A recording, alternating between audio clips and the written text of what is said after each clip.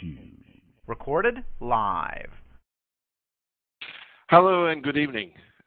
This is Franco Collins speaking to you live on University of UCADIA Talk Show this Wednesday, the 26th of October 2011. Thank you to all those that will be listening tonight live on this call through talkshoe.com, as well as those that will be downloading this call later by going to University of UCADIA, which is http://university.ucadia.info, or will also be listening to the recording as it is uploaded onto TalkShoe. Tonight, I want to share with you a historic, I feel a very important document, a document which we mentioned last week would be ready. It's called Ritus Verum, which is right of truth or writ of truth. And the other name for it is the 144 Truths. So there's 144 truths to get to, and I'd like to walk through this with you, if people don't mind tonight, given its historic importance. And as I go through that, share with you the context of it, and in particular, the honouring of the memory of Martin Luther, a man who did dare to speak out 494 years ago on All Hallows Eve, October the 31st, which is coming up in a few days' time. Now, if you haven't got a copy already, or if you're listening to this audio later, I'm now going to give you where you can go and get a copy of it. You can get a copy of the Ritus Verum, the 144 Truths, by going to the website one-heaven.org. And when you get to one-heaven.org on the home page, you'll see that there's a new box there. And that box says, Ultimus Tri Ritus Probatum Romanus. I'm terribly sorry about all the Latin that we keep doing, but it is part and parcel of this. If you click on that box, on that black box, you'll get to a series of links, and on the right-hand side, you'll see a link that says Rit Verum. And if you click on that Rit Verum, you'll get to the place that you can download the links by clicking on 144 Truths. If you click on 144 Truths, you'll get the PDF download that we'll be going through tonight. For those that are new to the call, just to remind you how we normally do these calls, what I like to do normally is for the first hour, cover new points with you, cover new research with you. Tonight we're just going to be focusing purely on this.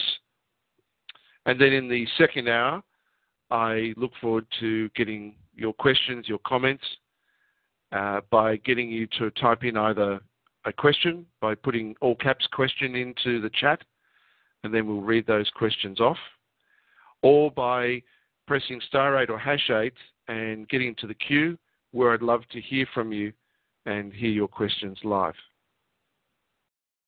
Let's get started then on Ritus Verum and the context.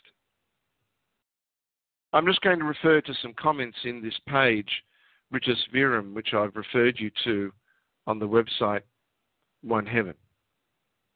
And the first point I'd like to make is how extraordinary it is, as time goes by,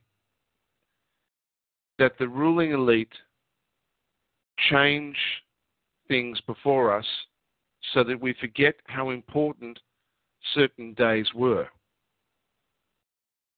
When we think of October the 31st, we now think of Halloween. And most of us are children of Halloween, so that we think that Halloween is dressing up as ghouls and goblins, devils and dragons, that we share sweets through the concept of trick or treat, and that we celebrate this holiday evening. Well, for 400 plus years, far from it being a pagan holiday, October the 31st was celebrated as Reformation Day, a day considered sacred to anyone that genuinely believed in liberty, that genuinely believed in freedom and equality, that gave a damn about this world. Because Reformation Day was the true day that celebrated what it meant to protest, to stand up against tyranny, to stand up and be a patriot, to stand up for your community. Because it was the day that celebrated the original true protesters, not the part-time latte protesters that we've seen in different parts of the world today, not the dress up, wear the flag, go back to basics, Tea Party movement that we see. These were the real protesters, people that genuinely were prepared to stand and, in fact, give their lives for freedom, for an ideal. And it started with a man, Martin Luther. We have forgotten so much that when you hear the word Martin Luther, most children now think you're talking about Martin Luther King. Martin Luther King was named after Martin Luther. On October the 31st, 1517, approximately 494 years ago, Martin Luther posted on the door of All Saints Church in the town of Wittenberg a document that was to change the world, his 95 Thesis. Now, unfortunately, we don't have an original copy of Martin Luther's 95 Thesis. We only have copies that are alleged to be Martin Luther's 95 Thesis. And if you want to see the terrible and horrendous fraud and forgery that is alleged to be Martin Luther's 95 Thesis, I've actually given you the link there, and you can click on that page on one-heaven.org. Click on the black box there, go down to the link of Writ Virum, and you'll see that there is also a link there for 95 Thesis in blue. We know this is not the original words of Martin Luther, who started the whole protest movement. We know this for two obvious reasons when you read them. The first is half the phrases, half the statements are in praise of the Roman cult. And there's no way that Martin Luther wrote half his thesis praising the Roman cult. It's absurd. And yet the modern hierarchy of the church, the modern hierarchy of the Church of England, of the Protestant religions, of the Calvinists, and all the others now today are willing to stand and swear blue in the face that the 95 Thesis that they produce and publish is authentic. There was no way Martin Luther spent half his arguments in praising the Pope. The other reason we know this is a forgery is that for the remaining half, there is no way that Martin Luther merely spoke in esoteric theological terms, technically, about indulgences. Why can I be so certain? If the most valuable artifacts had not been deliberately destroyed in a beautiful ancient city in World War II that had openly pledged to the Allies and to the Nazis that they were a city of refuge, a city that refused to take sides, a city that refused to have any military instruments or buildings or factories, so that everybody knew that this city would maintain its integrity. If that city hadn't have been deliberately destroyed, then I believe I would be able to show you what Martin Luther had written. But unfortunately, a sacrifice of 250,000 souls of men, women and children, of innocent men, women and children, and priceless artifacts in the city of Dresden, where they were burnt alive under the orders of Eisenhower, under the orders of the President of the United States and his elite advisors, murdering 250,000 people. We don't have that anymore. But whatever Martin Luther wrote, it was so dramatic, it was so significant that it changed the world forever. If it wasn't for the true 95 Thesis that we no longer have, there would have been no protest movement.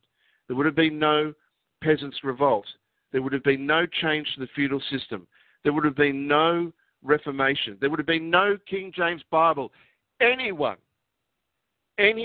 that professes to believe the King James Bible, and as you know, there are a few people out there that do, if they have an ounce of credibility in their lives, if they have an inch of patriotism in their hearts, then by God, they should take back October the 31st as Reformation Day and stand up with all those who are listening to this call side by side. But as you know, there's far too many people who will say one thing and do another. There would be no Church of England. There would be no Protestants. There would be no Calvinists. There would be no Lutherans. There would be no Baptists. There would be no evangelical. There would be no philosophy of liberty and the freedoms and the aspirations that we believe that we live under, or some people believe we live under. Some other people know just exactly what kind of tyranny we do live under. But the idea would certainly be vastly different to what it is. And it comes back to this point, October the 31st, 1517. Well, we know that the memory of Martin Luther has been disgraced. And we know that the memory of true protest has been corrupted. So what do we do? UCADIA, and there are many things that people say about UCADIA. When I raised concerns last week, and all I said was concerns, I never named names, I merely said that when people use information and make presumptions that have no basis, far from helping people, they can hurt people. Because I made that statement of truth, there were people who vomited forth, once again, where they said UCADIA is a cult. Over the last year, I've made plain to you, I've shared with you, and you have been, many of you, been immeasurably helpful in being brave, courageous, and willing to stand up in giving notice to the ruling elite so that history is served. And now we find ourselves at this point. In a few days, we will come to October the 31st again. Now, history tells us that Martin Luther, in the first instance, only nailed one copy of his thesis to one door, the door of the Church of All Saints at Wittenberg. And this was what was the public notice and public record at the time. That's what the public notice and public record was. It was the church doors. Presumably, there are other things on those doors as well. Well, let's go through this then, the Ritus Virum tonight. Let's share the contents of it. Let me explain to you how and why it's been written. And then please consider what you feel you can do.